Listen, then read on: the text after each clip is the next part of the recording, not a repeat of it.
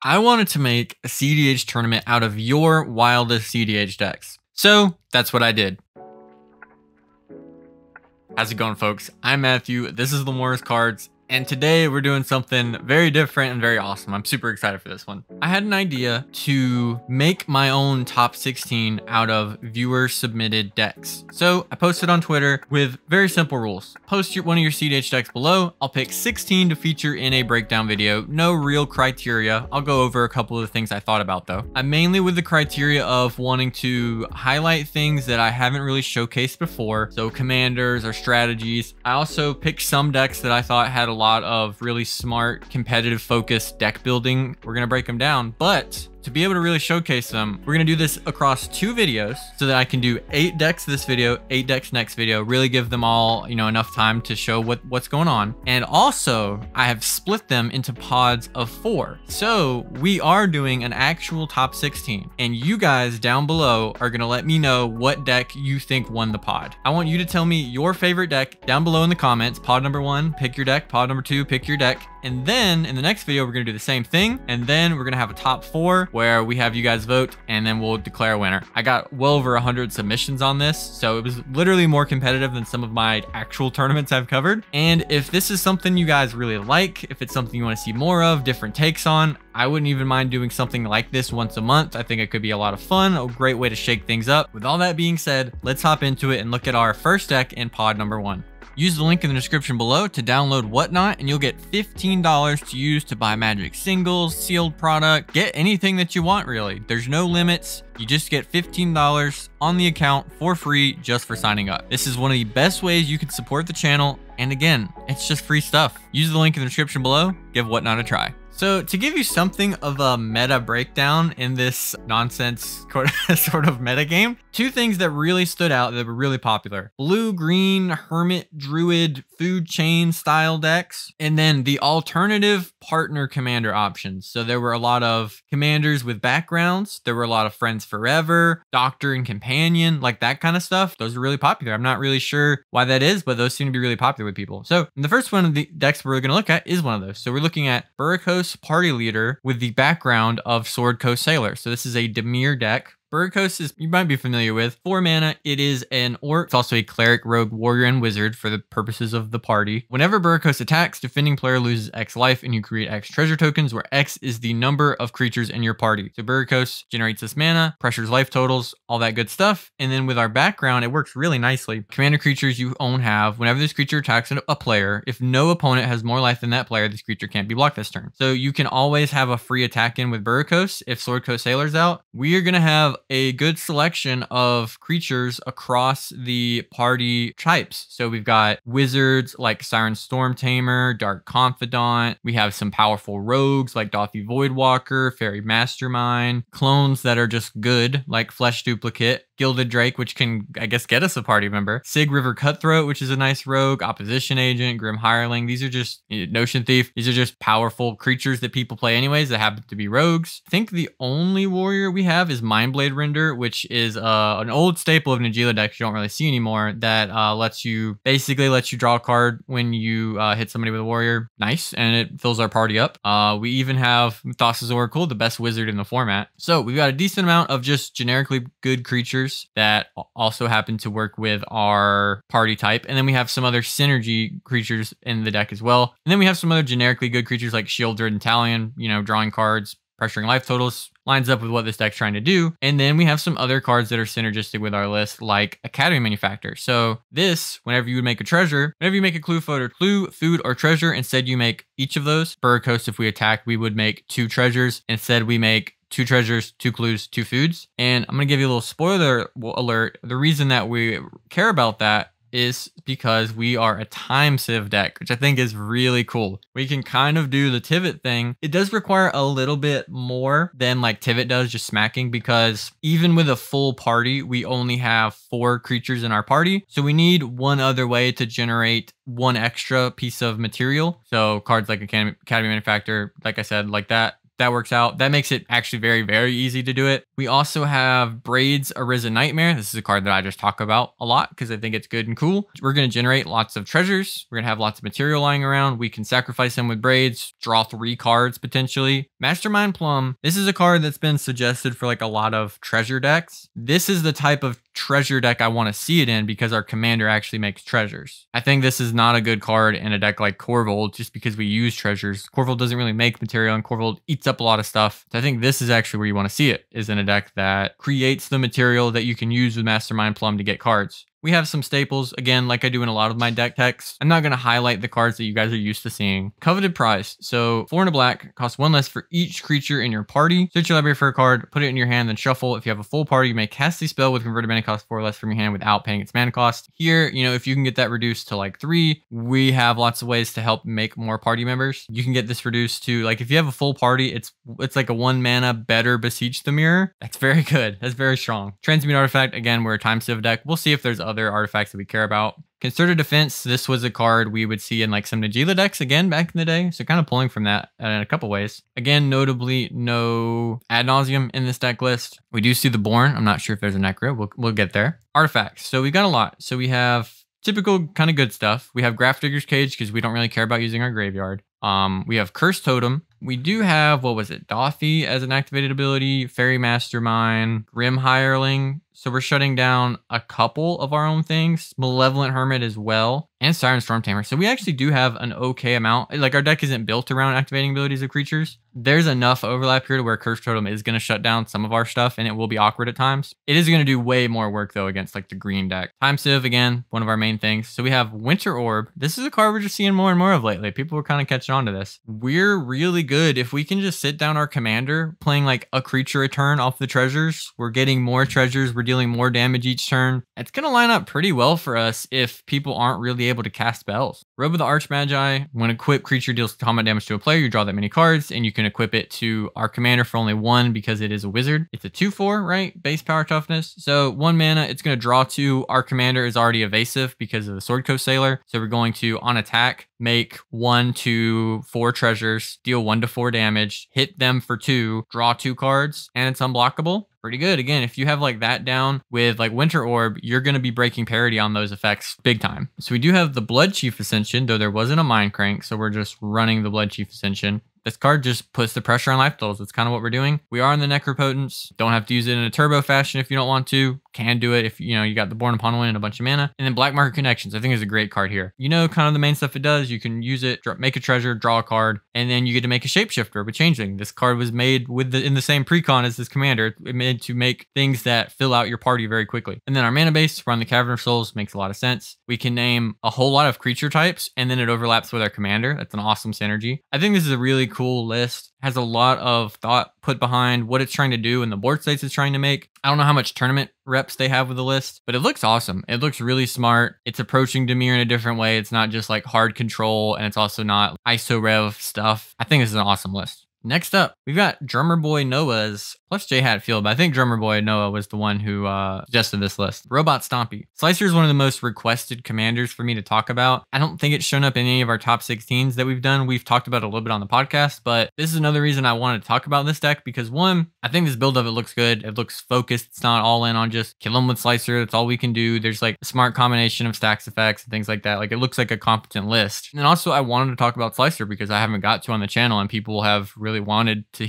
hear about it. Let's take a look at the list. We've got Jessica. It's a card I've seen like once or twice out of the zone in other decks because we're trying to get out Slicer very quickly. If you're not familiar with this commander, you can pay 3 mana to get it out by paying the more than meets the eye cost. God, this game's ridiculous. 3 mana, it comes out. It's a 3/2 first strike haste. When it deals combat damage to a player, convert it, and then it kind of just stays converted forever. And basically, it's a double striker haste that each turn you're going to give it to your opponents, and it's goaded. They can't sacrifice it. They're going to smack somebody for 6 at the very minimum. It's going to be a lot more than that once we put a lot of equipment on it. One of the strong things about this is Jessica, the 0 isn't this turn. It's until your next turn. If the creature would deal combat damage to one of your opponents, it deals triple. Have Slicer, you Jessica 0 it. Slicer is going to be dealing 3 damage, tripled, double strike every time it hits. 18 damage, commander damage. Dealing 18 commander damage to each of your opponents.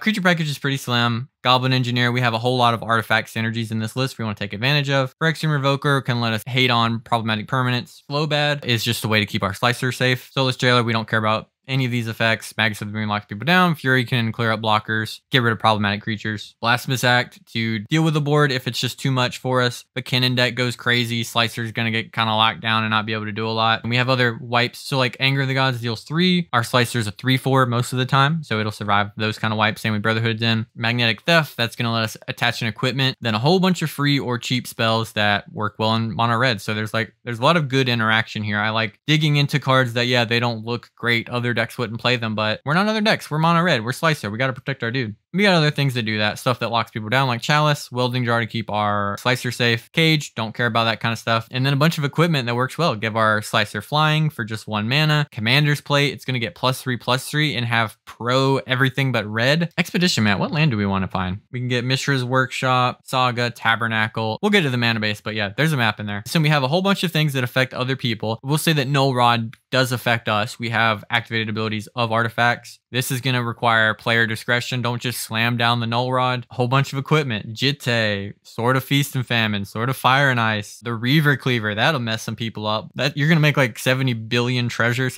when this hits somebody. Hammer of Nazan to speed this up. Every time we play an equipment, just slam that boy right on the Slicer. Stacks the effects like Static Orb and Tangle Wire. So you might look at a card like Tangle Wire and think like, oh, but they're just going to tap down our Slicer. But the way that this works, you're going to control Slicer on the beginning of their upkeep, and then both of those triggers are on the stack, and they're both your triggers. So you get to stack them to where I'm going to have you Tangle Wire, tap down your stuff, and then I'm going to have you gain control of Slicer. They don't have to worry about that. Enchantments, we're keeping it simple. Aggravated Assault, Blood Moon, get you War Cry, and you can use it to pump it, get people dead really quick. And then the mana base. So there's a lot of cool things here. Command Beacon, help us get access to Slicer cheap. Homeward Path, get Slicer if we need it. So Tabernacle will never see your Slicer. Triggers will go on the stack first, and then your Slicer trigger will go on the stack above that and resolve. They'll get control of it, and then they have to pay for Tabernacle. Yeah, this is cool. This is just a cool Slicer list. Looks really clean. Looks like a smart approach to the deck. I'd love to see it in action. It looks like a lot of fun. Next up, we are looking at Mab the Queen's Kess Queer Culture. This is a Kess list that it might look weird, you know, to some people what it's focusing on, but there's actually a lot of historical precedent for this deck. When I was looking at older decks for a video I did recently, this was like kind of a little bit of an archetype for Kess. Reanimate, or just like creature combo Kess that uses its ability to cast the same spells multiple times or keep firing off when attempts once it has a lot of resources. And that's kind of what we're doing here. DRC helps us get stuff in the yard. Lots of staple cards. The ones that stand out, Kiki Jiki, a card that combos with a million different things. Here we have the Pestermite and the Deceiver Exarch. Both of these combo with Kiki. You get to get infinite dudes. They untap. Blah, blah, blah. They get haste. You win the game. Very simple. Hard to interact with because creature combos are typically harder to interact with. We have Displacer Kitten, which can even like make it easier to refire these things. A lot of the time, they're going to have to try to use removal to interrupt your Kiki Jiki combo. And if you just flicker Kiki Jiki, it has haste. So like they go to remove it. You do anything in response. Flicker Kiki Jiki. Try to do it again on top of them. It's going to make it a lot harder. And then also, Displacer Kitten is just a good card. Aboleth Spawn's a card that doesn't show up that often, but I've covered it a couple times. Usually it's just you're copying an ETB. Lines up really well with Bowmaster, just on ETB. Your Bowmaster dies? Okay, cool. Yeah, and then other cards you're familiar with other than Phyrexian Delver. So when this comes into play, return target creature card from your graveyard to play. You lose life equal to that card's for mana cost. Again, this is another creature. It's hard to interact with. You can put this into play, reanimate a thing. Lines up well with Displacer Kitten, lines up well with Kiki Jiki. A whole lot of different synergies there. I got to see this get flipped off of a counterbalance and counter ad nauseum. That's one of the funniest things I've ever seen. Staples, again, in the sorceries, but we do have the kind of reanimator package of Reanimate, Exhume. Exhume is really interesting in this format. Maybe almost going too deep. Sometimes it's going to line up well for you. Sometimes it can even be like sort of political thing. It's just a card you have to watch out for in a 4-player format when you're reanimating something for everyone. Unmarked Grave and Buried Alive are both going to help us set up reanimation packages, but they also don't have to do that. Unmarked Grave specifically just searches for a non-legendary card.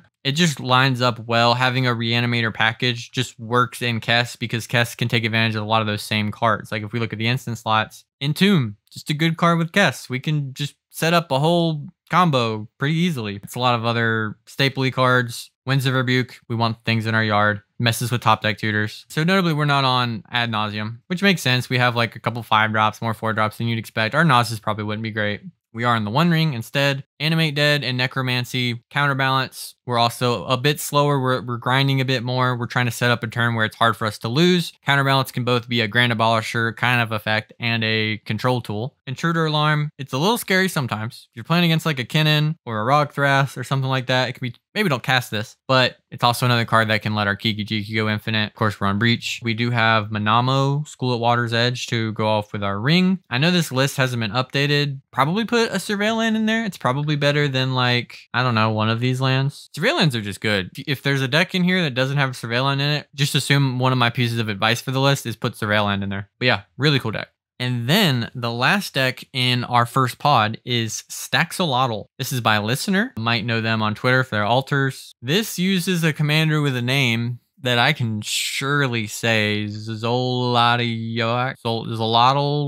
Xolatoyac. If I saw this in game, I would probably just call it the Big Worm. What does our commander do? When it enters or attacks, put a flood counter on target land. That land is an island in addition to its other types for as long as it has a flood counter on it. The main effect, really. At the beginning of your end step, untap each permanent you control with a counter on it. We're going to get to untap a lot of our permanents, get to play on our opponent's turns. We're going to try to take advantage of that, put counters on lots of our things. So we have Oko, Thief of Crowns. I think in this sort of deck that's wanting to lock out specific pieces, and you're only in blue-green anyways, Oko makes a ton of sense. It will mess up board states. It will do really good things in very long games. Teferi is another way for us to play on our opponent's turns. And then Tezzeret lets us look for things. Notably, the One Ring gets counters on it. So we get to One Ring at least twice a turn. A couple dorks, the Lighted Halfling. I'm not really sure. We have some artifact synergies. Like this is an Urza deck. I'm still not really sure why the Gilded Goose is here over like Birds of Paradise. There's probably some little line here that I don't see. The only time you really see that is like in Dargo decks, but I'm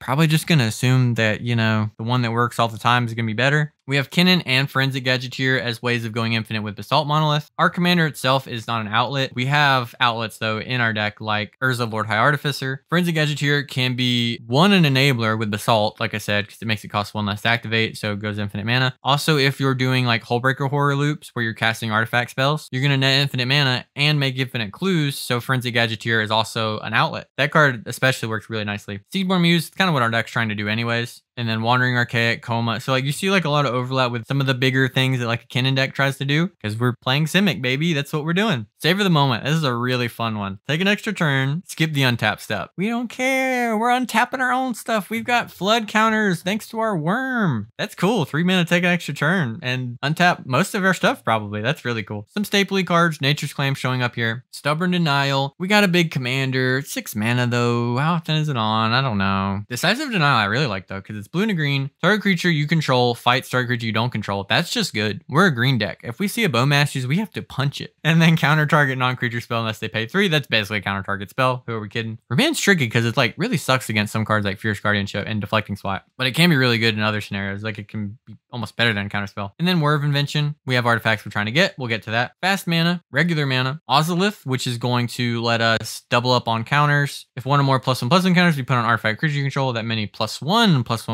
counters. You gotta love that text. And then we can pay 1 and a green, put a counter on an artifact or creature we control. It's really cool that we can put it on an artifact. But this lets us put counters on pretty much anything on our deck. Basalt Monolith, like Mana Vault, that kind of see where I'm going. That's really cool. Winter Orb, again, we're seeing it. We untap anyways. We don't care about you guys. We're gonna get to untap. Also lines up with Urza, same with Trinisphere. The One Ring, we break parity on the One Ring. That's not too hard to do. And then Midnight Clock, put an hour counter on it. So we have a rock that untaps itself on our end step, and then Time Twister with it at some point. Stacks effects like Root Maze, artifacts and lands come into play tapped. Oh man, if only we could untap those. Stasis. Yeah, same with Back to Basics and Choke. Choke is like only mildly awkward in that you probably want to put the flood counters on Forest first. So if you draw it later, your islands are maybe going to be the thing that gets the most speed up on. We're untapping stuff. We're going to take advantage of this. Quarter Garenbrig's a cool one. So we become the Monarch, distribute 2 +1/+1 counters among up to 2 target creatures. Hey, those are counters. Then if you're the Monarch, double the number of those counters. So we get to draw a card, cool. 2, we get to put counters on stuff. We get to untap stuff, that's cool. We get to beat people to death really quickly because it puts 2 counters on stuff, and then it doubles the counters on each of your creatures, not just the ones it puts, all of the counters. It's scaling super fast. Defense of the Heart, we win. But opponent has 3 or more creatures, we sack it, search for 2 creatures. You can get Hullbreaker, Horror, and then the Urza or the Forensic Gadgeteer. I mean, that's enough to win on its own. If for some reason that's not going to line up, you just put down like Coma and Wandering Archaic and just dare people to do anything. And then Freyalise's Winds. This card's awesome in this deck. Whenever a permanent becomes tapped, put a win counter on it. If a permanent with a win counter on it when untapped during its control's untapped step, remove all win counters from it instead. Tap our things, they get counters. We're basically always, with this in play, going to be able to put counters on our entire board. Super awesome. What an awesome dig you'll find for this kind of deck. We don't really have to go heavy on the basics, even though we're back to basics deck if our commander's in play, but I would like to see it. Probably should go decently heavy on it. I'm not really sure. Nesting Grounds lets us move counters around. Urza Saga, it's a land with a counter. Tendo Ice Bridge, that's a land with a counter. This is a really cool deck. Listener said they had pretty good results with it, with the deck in their events. There's a few things that seem like maybe a little aspirational. I'd probably like to see more dorks if our game plan is so built around this 6-mana commander. Like getting out to it would be nice. Though we do have a pretty high amount of artifacts. I'd be curious to see this deck in play, like actually get some games on it myself maybe, and then see how things line up. How often does Tidal Barracuda just make me lose? Just the theory behind it and the looks of the cards and like what's here looks super freaking awesome. Okay, so that was our first pod. So those are your 4 decks to choose from when you're voting down below. So let me know what you want to move on to the top 4. And now we're going to move on to our second pod, starting with Lonis, Genetic Freak by Useless Knowledge. It has Evolve, so whenever a creature enters the battlefield under your control, if that creature has greater power or toughness than this creature, put a +1/+1 counter on this creature. Very easy to get a lot of counters on this thing. Whenever 1 or more +1/+1 counters are put on Lonis, investigate that many times, so we'll make a clue whenever this triggers. Whenever you sacrifice a clue, put a +1/+1 counter on another target creature you control. Just reading it, you can kind of think of like, well, there's probably a way to go infinite with this, right? Yeah, there's like a million of them. So just here in the little description, we have combos include Lonis/Extruder and Grinding Station, Cryptic Trilobite, Sage of Hours, Walking Ballista, Clan Crafter, and Fathom Mage, maybe more, who knows? Yeah, this is a deck that I think I was playing with Useless and he was seeing synergies of the list like as we were playing it. Extruder is like kind of the simplest one. Sacrifice an artifact, put a +1/+1 counter on target creature. You're going to do that, sack a clue, put a counter on Lonis. Lonis gets a counter on it, you make a clue, sack a clue, put a counter. We're going to be getting infinite counters as well as infinite sacrifice and ETBs of artifacts. We can put infinite counters on a Walking Ballista if we have that in play. We can put them on the Cryptic Trilobite to make infinite mana. The more things we have in play, so like Academy Manufactor, I don't have to explain that. We went over that one. Sage of Hours, we put counters on that. We got to take infinite turns. It's another deck that has a lot of overlapping combos. So we have a whole lot of combos that mainly involve artifacts and creatures, both of which are very easy to tutor for in our colors. Our commander can be a draw engine. At some point, we're going to get to spend 2 mana to draw a card, even if things are moving slowly. Other cards, we've got the other Lonis card, Cryptozoologist. When another non-token creature enters the battlefield, investigate, sacrifice X clues. Opponent reveals top X cards of their library. You put it on land permanent with mana value X or less from among them onto the battlefield under your control. We got Devoted Druid to potentially go infinite with as well. Negate the counters by putting them from Lonis onto Devoted Druid. Fathom Mage also has Evolve, and whenever a counter is put on it, draw a card. Ones that aren't necessarily things that go infinite, but are pretty strong is like Glenolindra. Transmute Artifact works excellently here. Double Major is cool. Copy target creature spell you control, except it isn't legendary if the spell is legendary. Let's clone stuff. We can clone our commander. Gonna make it way easier to go infinite. It is gonna be more niche because it is like a 2-mana clone. You have to use the turn you cast it. Curious how this card is played out. So Agatha Soul Cauldron. You can see where that overlaps. Every new set, there's something that combos with Soul Cauldron. It's gonna be very easy for us to put counters on creatures. Correct Clan Ironworks is gonna be very, we're gonna make clues. We can sack them to make mana. So if we're able to make 2 clues a time off of a loop, net a clue, sack it, draw a card. The Soul Cleaver, every time an artifact or creature is put into a graveyard, put a counter on a creature. Clan Crafter, 1 in a blue. Commander creatures you own have 2, sack an artifact, put a +1/+1 counter on this creature and draw a card. Basically lets you turn anything into a clue, plus you get the counter. Steel Enchantment's a cool one we see more of. It's an enchantment. Gain control of enchanted enchantment. You gotta love that text. This is a deck that will get better and better frequently. There will be random niche cards that come out that don't look that amazing that help this deck go infinite in more ways. More dedicated people who put the time in on it, I could definitely see this being like a deck that you could expect to see reasonably. This deck just has a lot going for it, and you can already kind of see the amount of overlap it has and synergy built in for a very new commander.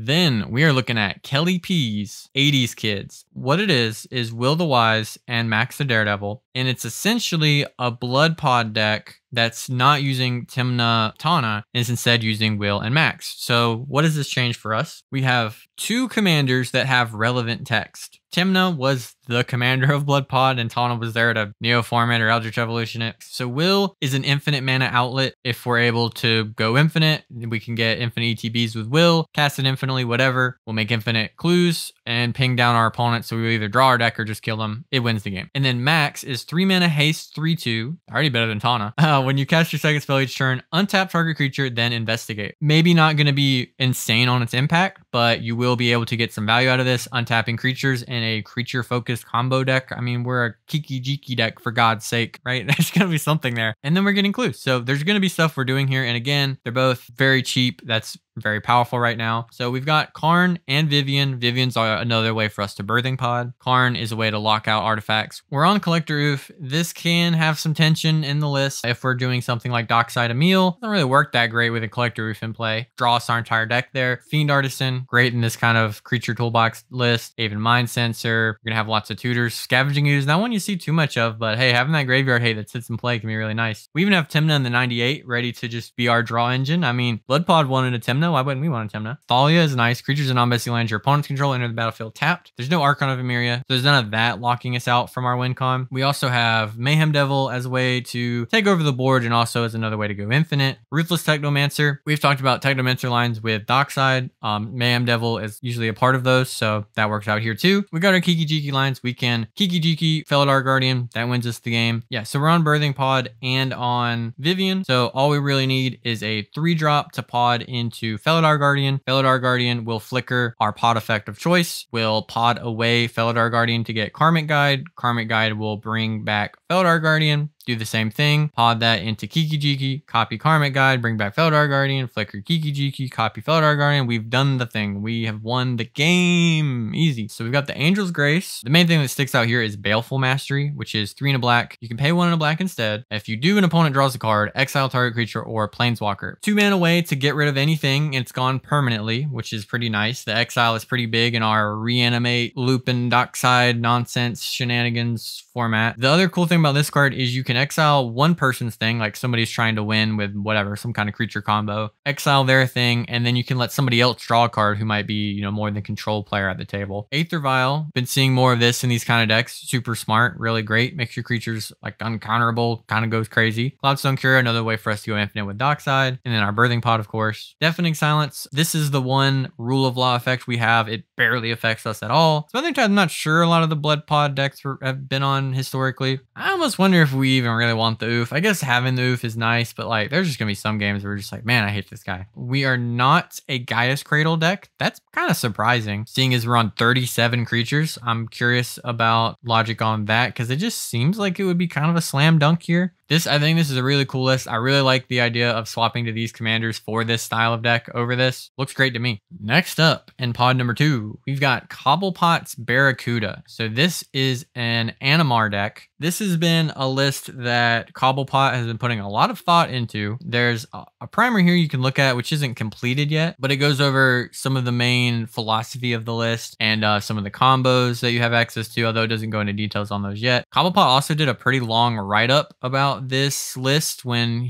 they had submitted it to this competition, or whatever you want to call this video. We'll kind of just read this here, right? The idea is that the cEDH counter spell suite is very good at interacting with itself, non-creature spells, struggles to interact with creatures and creature-oriented disruption. We'll kind of get into that, what he means there. Grand Abolisher and friends are very effective at hosing the established cEDH counter suite. Either someone has a channel land or it's GG. Animar, cost reduction. Having Animar online generally means the colorless part of creature cost is 0. Thus, colorless creatures are often free to cast. Creatures with morph, megamorph, disguise are colorless when cast face down, less often free. We got to see this with the Kadena list that we covered. Get to use Liberator, Urza's Battlethopter, or Skittering Cicada as ways to cast their colorless spells as though they have flash, and then most of our non-colorless spells have flash anyways, like Hullbreaker Horror, Spell Sputter Strike, Endurance. Interactive creature abilities are triggered or activated and don't care about summoning sickness. This is really important with the Grand Abolisher thing, right? They cast Grand Abolisher, they go to do a thing, I can still flip my morphs, doesn't matter. So loops, there's a lot of overlapping Animar combos. We're not going to go into all of them. The main ones involve Ancestral Statue,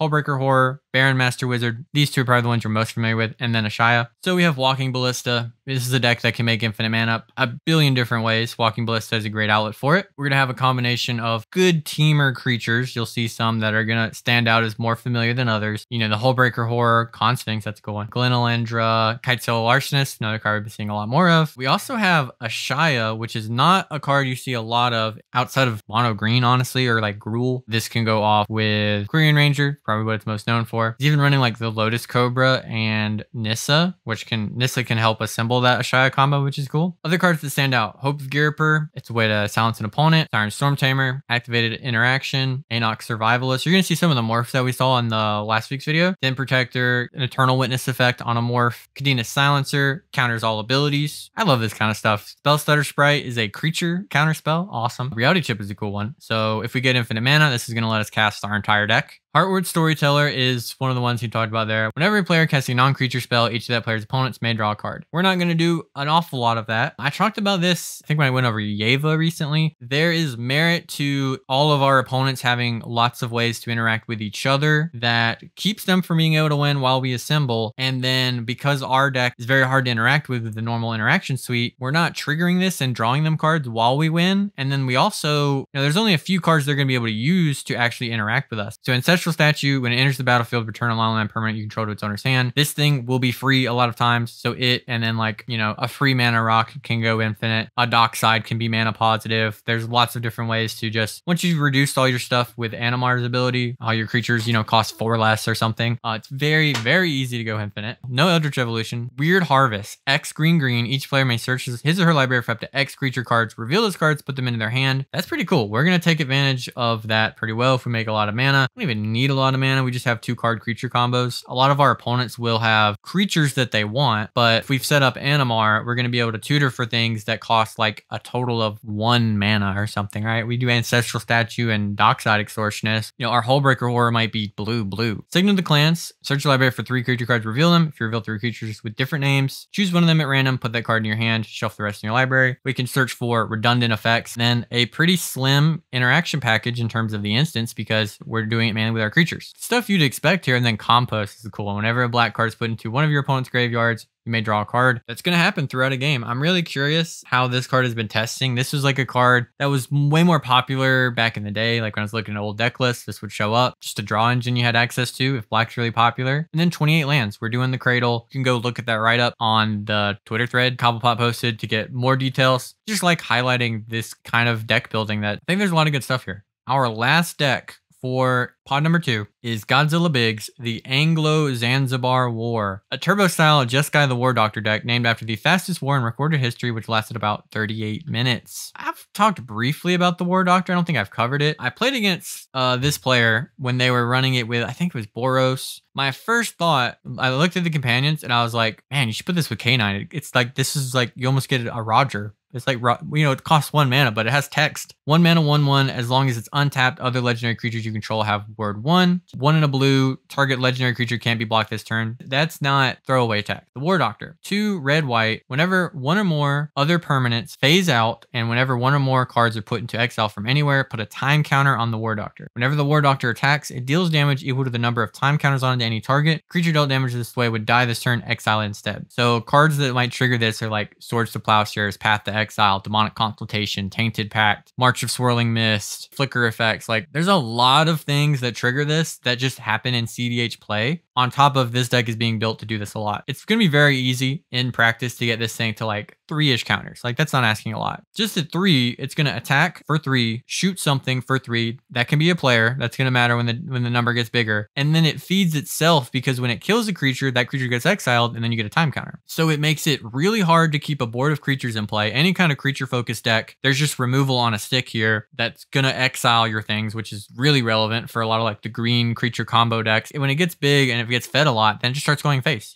Dome you for 10. We have things like Dockside, Baron Loop. Okay. Containment Priest. That's pretty cool because then we can set it up to where if other people's stuff gets flickered or whatever, we can keep it from happening, though it's also going to stop our own stuff. So we got to watch out for that. Thassa's Oracle here. Dualcaster Mage. Delny. Doesn't really work with either of our commanders, but it will work with things like our Dockside, our Ragavan, Esper Sentinel, stuff like that. Professional Facebreaker. We're going to be getting into combat a lot. We're going to exile cards with this. So we're going to trigger this. Expressive Iteration. That's going to exile a card. Jessica's Will. That exiles cards and it's good. We've got the Svine's Wreck to go with our Breach package. Infernal Lunge, taking advantage of our 1-mana commander. Some typical interaction stuff you would expect, but then also things like March of Otherworldly Light, which doesn't always show up. Exiles a thing, triggers our commander. No Ephemerate, none of that stuff. I'm a little surprised because we are a Jeskai list that takes advantage of exiling our own stuff, and we have Spellseeker and Final Fortune in here. So it seems pretty close to free to just run Ephemerate, have that combo line available to us. 20 artifacts, Paradise Mantle, Springleaf Drum, taking advantage of our cheap commander, Grinding Station, so doing that along with our Breach. All the talismans we can run, basically. That's kind of crazy. Trouble in Pairs, this is one we've talked about. Draw Engine, draw us a lot of cards. I have talked about this one, but that was in the Ambassador Laquatus video. Cumulative Upkeep, exile top card of your library. When a player doesn't pay its cumulative upkeep, that player exiles all cards from their library, and then at any point you can exile the top card of your library to prevent the next one damage that they'll do this turn. At any point, you can exile your whole library. You can win with Thassa's Oracle that way. That works nicely. Or you can just bonk, hit somebody for 40. 23 lands. Wow. I mean, I know we're kind of rock signing it out, but we could maybe cut a talisman or two, run another land. We don't, like they're free, right?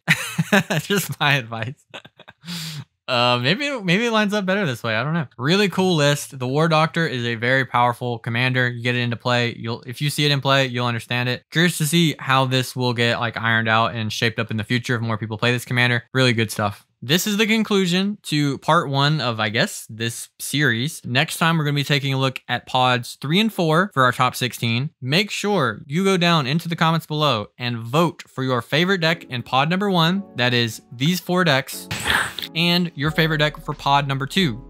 Out of these 4 decks. We're going to tally up those votes, and those 2 decks that win will go into the top 4 when we get to that. If you enjoyed this, please let me know down below. Let me know if you think this is cool, if you wanted to see more stuff like this. As always, thank you so much for watching, and go play cEDH. Have a good one, everybody.